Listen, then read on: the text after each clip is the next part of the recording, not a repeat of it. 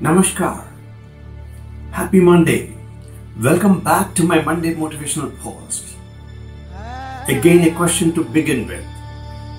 Do you know the name of the person who predicted right in the beginning of the war itself the victory of Pandavas over Kauravas in the battle of Kurukshetra? Yes, you are right. It was Sanjaya, who had the gift of divine vision, the Divya Drishti, with which he could predict well in advance. But tell me, how could he be so sure that Pandavas would win the war? It was because of two people, and by virtue of them, two traits, the two qualities that they possessed. Let me reveal to you today who they were and what those traits were. In the epic Mahabharata, there was one Shloka. There is also the last Shloka in the Bhagavad Gita, the 78th Shloka in the 18th chapter of the Bhagavad Gita. Let me present it here.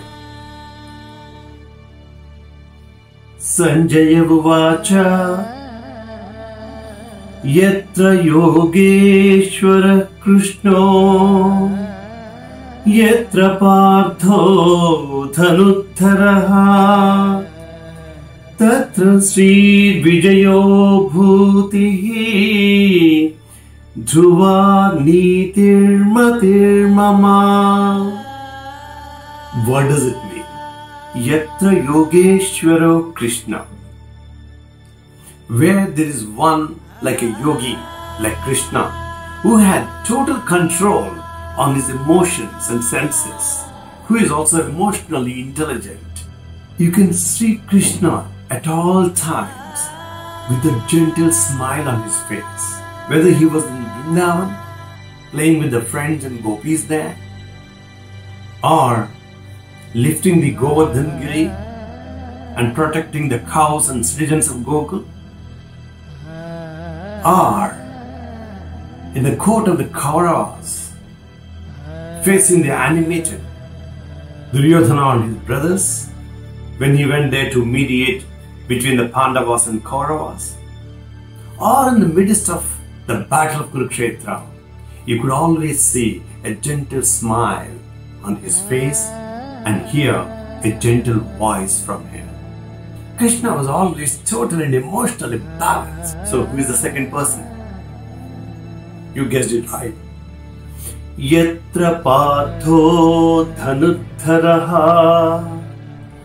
Where there was an expert like Arjuna, who had complete knowledge of archery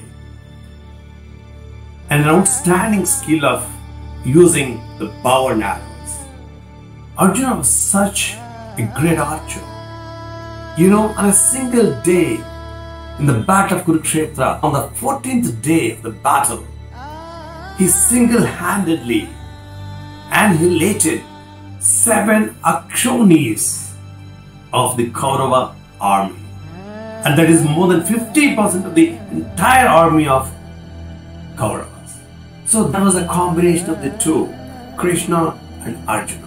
Krishna with total emotional control and Arjuna with great knowledge and skill. So when and where there's a combination of a yogi who is emotionally balanced and an expert who is highly knowledgeable and skillful, there Tatra Sri Vijayo Bhutihi Dhruva Nitir Matir Mama.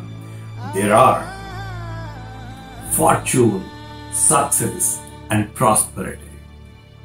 So what is the message here? The organizations which have got people who are not only emotionally balanced but also knowledgeable and skillful, those organizations will become successful. Similarly, people who have not only high EQ but also a good EQ, they will be successful. If you are a man of great IQ, you may like to work on your EQ as well, and vice versa.